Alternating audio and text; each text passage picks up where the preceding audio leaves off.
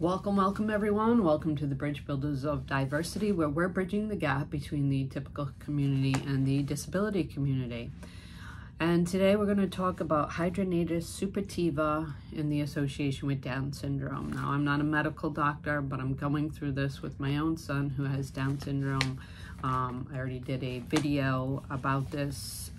We'd gone to the dermatologist. We thought he just had a hair follicle acne, and it kept progressing and progressing. So hidradenitis suppurativa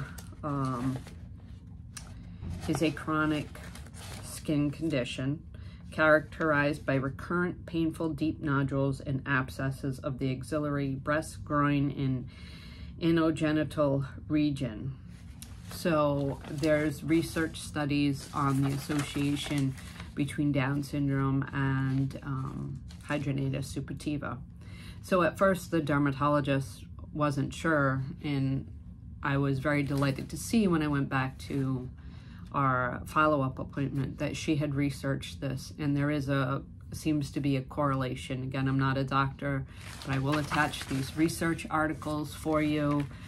This one is Prevalence and Description of Hidradenitis Suppurativa in Down Syndrome, a cross-sectional study of 783 subjects. And I have a couple other articles here too, all research articles.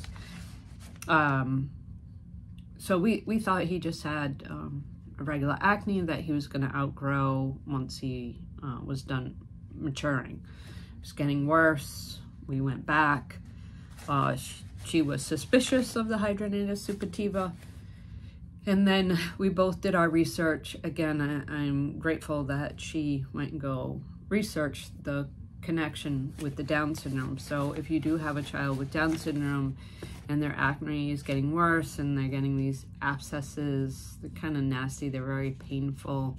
I know my son was like showing them to me. So if you have a child who's not verbal and they're really being like, you need to look in places where the sun don't shine, be willing to take a look, because you want to make sure that if they do have something like this, that they're getting the appropriate treatment, because it is very painful and hurts. And then, like, my son is more susceptible to infections, so I need to make sure I'm staying on top of this. So the hypothesis in this is there's a genetic link with Down syndrome could explain the suggested increase of the hidradenitis suppurativa, which is abbreviated HS. So if you hear me say HS, that's hidradenitis suppurativa in the Down syndrome population, which those of us who are in the Down syndrome world, DS is the abbreviation for Down syndrome. So I know many people may not know the science end of things, but the gamma secrese, a transmembrane protease, plays a key role in the HS. So this is all associated with the 21st chromosome. So that's where the link is. So the accumulation of the APP in Down syndrome may occur due to the trisomy of chromosome 21 in DS. So that's where the link is with this hidradenitis suppurativa to Down syndrome, because it's associated on the 21st chromosome from what I understand. Again, I'm not a doctor.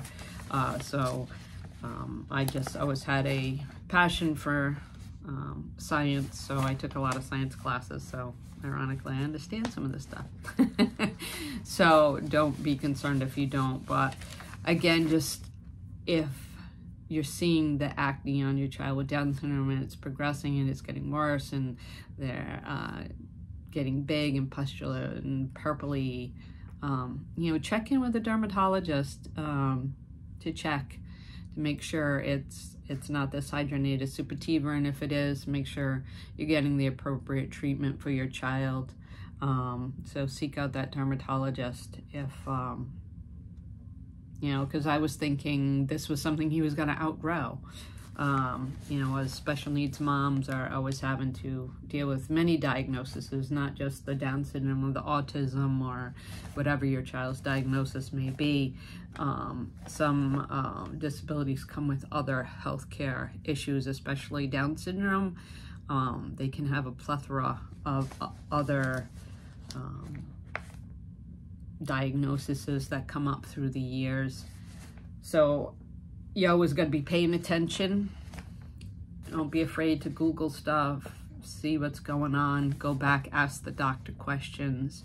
Again, I'm a mother of a child with Down syndrome. He's 17. So I've been dealing with a lot of these things. When he was first born, he was in the PICU. He was a cardiac baby. He had open heart surgery at 5 months old. So I've been through the gamut of many surgeries. He just had a surgery 2 days ago, which I'm going to do a separate video on. So I understand where a lot of parents are coming from. So you're juggling work, you're juggling school, IEPs, medical issues, your home, your family, your friends. It gets really crazy.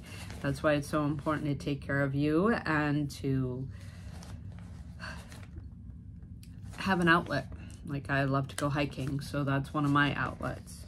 And then my friend Roberta, and co-speaker, you know, she's a special educator, so she brings a different lens to these conversations, where she's the educator who may have to look out for some of these things in the classroom if there's a healthcare issue going on, or the paraprofessionals, along with educating our children. You know, so we see this world from very different lenses, but they're very important to work together in the community of the parent, the educators, the paraprofessionals, you know, home workers, or whatever stage your child's at. But I will definitely put these articles in the descriptions and the links to them. The other one is Prevalence of Hidradenitis Suppurativa Among Patients with Down Syndrome, a Population-Based Cross-Sectional Analysis. And, you know, when you're looking for medical stuff or any type of information, you want to make sure it's backed up by research and has those footnotes and stuff like that. So makes it more reliable. All right, so I will definitely put these articles below. Please like, share, and subscribe to our channel if you'd like to watch Roberta and I's TED Talk on people with disabilities ready for hire. Please do so. I'll attach that somewhere along the video that you can click on it. All right, be greatly appreciated. And please like, share, and subscribe to our channel. Get it out into the YouTube universe. We'd appreciate it. And again, I will attach these articles so you can read them yourselves. So if you have any concerns about your child with Down syndrome and skin issues, they are at higher risk for hidradenitis suppurativa, according to the articles. Again, I'm not a medical doctor.